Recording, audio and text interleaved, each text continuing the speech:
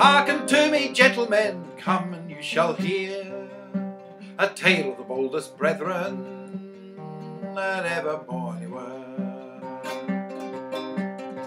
The one of them was Adler young, the t'other King Estmere. They were as bold men in their deeds as any far and near. As they were drinking ale and wine within King Estmere's hall, when will you marry a wife, brother, a wife to glad us all? Then bespake him King Estmere and answered heartily, I know not that lady in any land that's fit to marry me. King Adland hath a daughter, brother, men call her bright and sheen. If I were king here in your stead, that lady should be my queen. Read me, dear brother, throughout merry England, where we might find a messenger betwixt us two to send. You shall ride yourself, brother, I'll bear you company. Some through false messengers are deceived, I fear lest so should we. Thus they renished them to ride of two good renished steeds, and when they came to King Adland's hall, of red gold shone their weeds. And when they came to King Adland's hall, before the goodly gate, there they found good King Adland, rearing himself thereat. Now Christ he save, good King Adland, now Christ you save and see. You be welcome, King Estmere, right heartily to me. You have a daughter, said Adler young, men call her bright and sheen. My brother would marry her to his wife, of England to be his queen. Yesterday was at my daughter dear, the mighty King of Spain, and then she nicked him of nay, and I doubt she'll do you the same. The King of Spain is a foul pain him, and leaveth in Mahound, and pity it were that fair lady should marry a heathen hound. But grant to me, says King Estmere, for my love I you pray, that I may see your daughter dear before I go away. Although 'tis 7 years and more since my daughter was in hall, she shall come down once for your sake, to glad my guests all. Down then came that maiden fair, with ladies laced in pall, and 100 of bold knights to bring her from bower to hall, and as many gentle squires to tend upon them all. The talents of gold were on her head set, hanged low down to her knee, and every ring on her small finger shone of the crystal free. God you save, my dear madam, God you save and see. You be welcome, King Estmere, right welcome unto me. And if you love me as you say, so well and heartily, all that ever you are come about, soon sped now it shall be.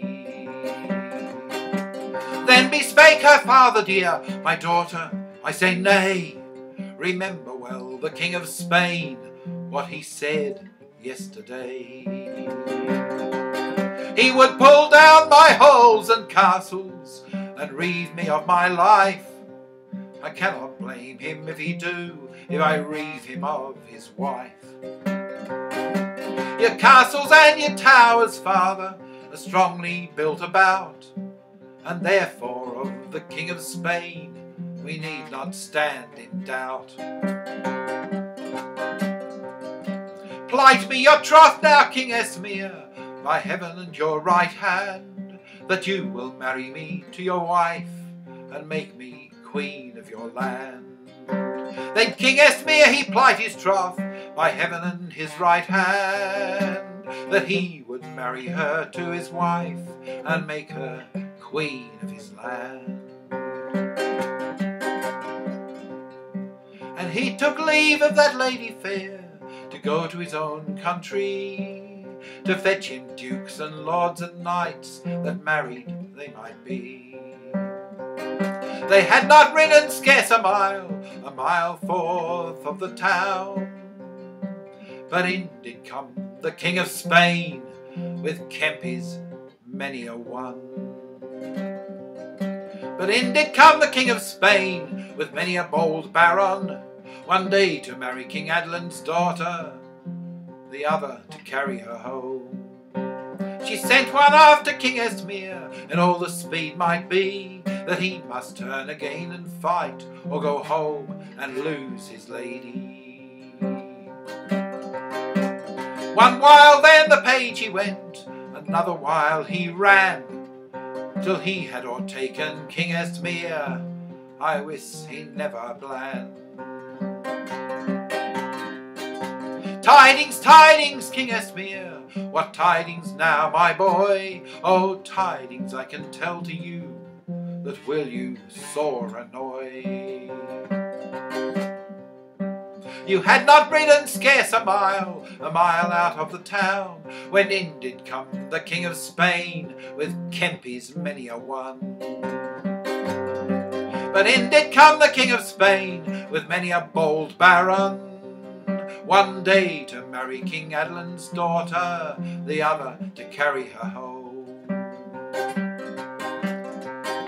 My lady fair, she greets you well, and evermore well by me. You must either turn again and fight, or go home and lose your lady. Read me, dear brother, my reed shall rise at thee, whether 'tis better to turn and fight, or go home and lose my lady. Now hearken to me, says Adler young, and your reed must rise at me. I quickly will devise a way to set thy lady free. My mother was a Western woman, and learned in grammary, and when I learned it at the school, something she taught me. There grows a herb within this field, and if it were but known, his colour, which is white and red, it will make black and brown. His colour, which is brown and black, it will make red and white. That sword is not in all England, upon his coat will bite. And you shall be a harper, brother, out of the north country, and I'll be your boy, so fain of fight, and bear your harp by your knee. And you shall be the best harper that ever took harp in hand, and I will be the best singer that ever sung in this land. It shall be written in our foreheads, all and in grammary, that we two are the boldest men that are in all Christenry.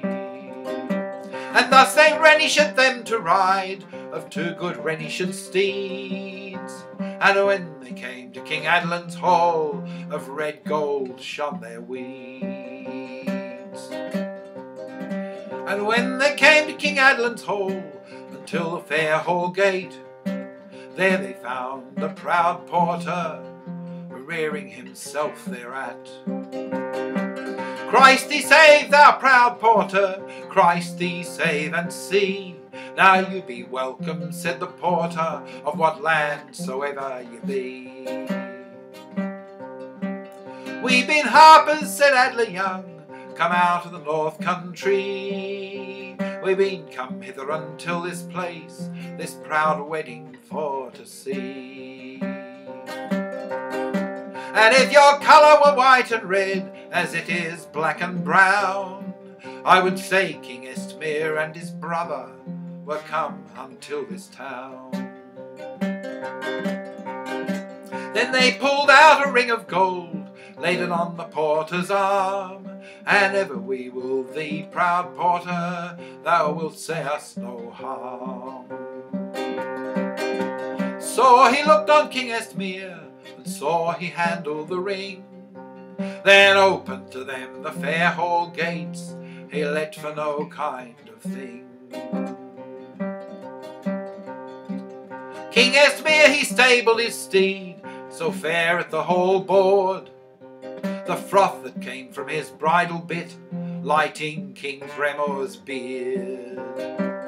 Stable thy steed, thou proud harper, stable him in the stall. It doth not beseem a proud harper to stable his steed in this hall. My lad, he is so lithe, he said, he will do naught that's meet, and is there any man in this hall were able him to beat? Thou speak'st proud words, says the King of Spain, thou harper, hear to me. There is a man within this hall will beat thy lad and thee. Oh, let that man come down, he said, a sight of him would I see, and when he hath beaten well my lad, then he shall beat of me. Down then came the Kempery man, and looked him in the ear. For all the gold that was under heaven, he durst not nae him near.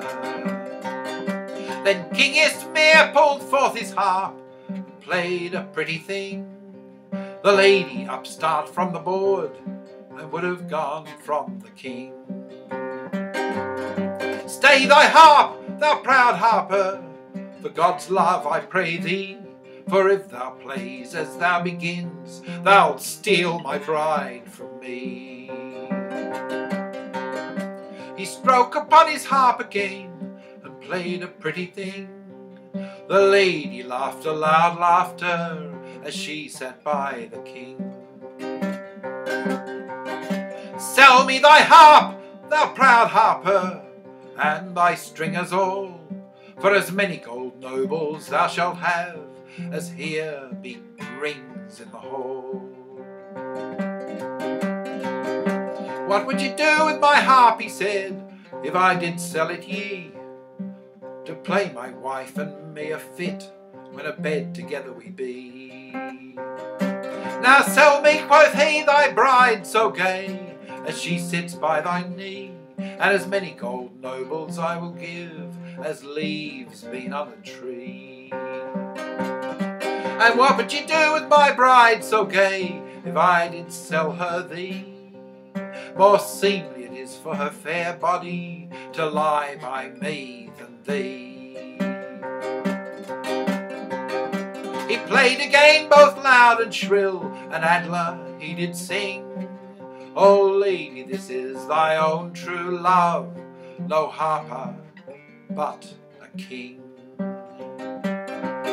O lady, this is thy own true love, as plainly thou mayst see, and I'll rid thee of that foul paynim who parts thy love and thee. The lady looked, the lady blushed, and blushed and looked again, while Adler he hath drawn his brand, and hath the Soldan slain. Up then rose the Kempery men, and loud began to cry, "Our traitors, ye have slain our king, and therefore ye shall die." King Estmere threw the harp aside, and Suith he drew his brand, and Estmere he and Alder the Young right stiff and stout can stand. And aye their swords so sore can bite, through help of gramarye, that soon they have slain the Kempery men, or forced them forth to flee. King Estmere took that fair lady, and married her to his wife, and brought her home to merry England, with her to lead his life.